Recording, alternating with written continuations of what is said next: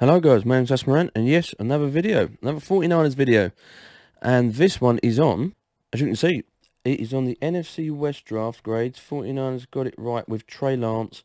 Rams took historical gamble. Now, I'm not going to read all the grades and stuff, but I just wanted to go through, and of course it's 49ers news, so I'm going to keep it all 49ers.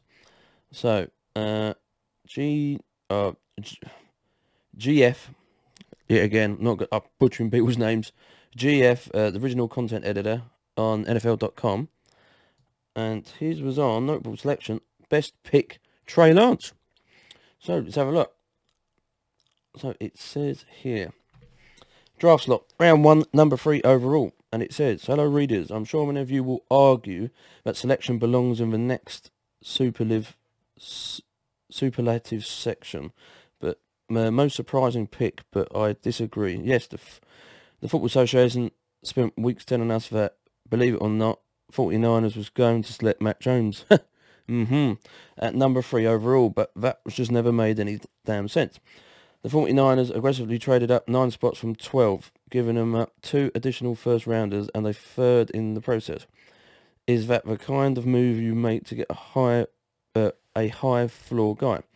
Do you seriously mortgage the future of a quarterback described by NFL Network former pro scout Daniel Jamal as a high effort thrower with slightly above average arm strength, someone whose lack of twitch and athleticism will limit the playbook with the way the game is trading?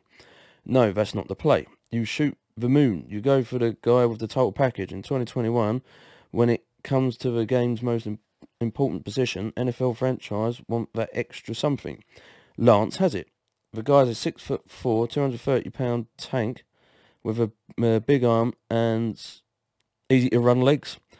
Oh, and he can't even legally drink until this Sunday. This is the kind of prospect you sell the farm for. I can't wait to see Trey Lance quarterback-friendly scheme with this dynamic presence under center. See, everyone said it. Everyone thought Mac Jones to be, if you've seen some of the videos, I didn't care who we got. As long as we got the right one for the future of our team. Yeah, but so many people thought it was be Mac Jones or Justin Fields were popping up right near the end.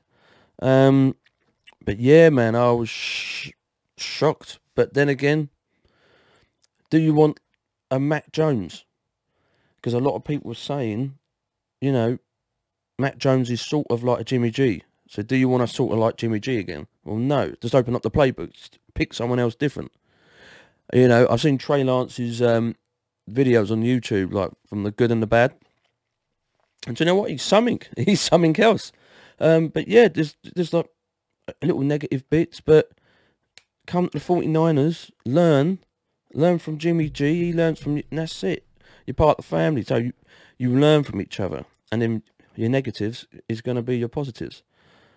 But I think it's a fantastic choice. We picked Trey Lance. It was great. And to be fair, Mac Jones easily fits the Patriots. And I mean easily fits the Patriots. Because, yet again, you've got to realise that Bill Belichick, there's reports that Bill Belichick wanted Jimmy G. So think about that. You've got Mac Jones, according to some of the 49ers fans that didn't want because he's like a Jimmy G. So there you go. Everyone wins, really. But we see what happens this season and next. Yeah, I'm glad we got him. Leave your comments down below. Was it a good idea? Was it not a good idea? Is Mac Jones right for the Patriots? Or is he not? Just leave your comments down below. Thanks for the 20 subscribers. Really appreciate it. Subscribe if you're new, because I will be doing more 49ers news. And yeah, guys, I will see you on the next video.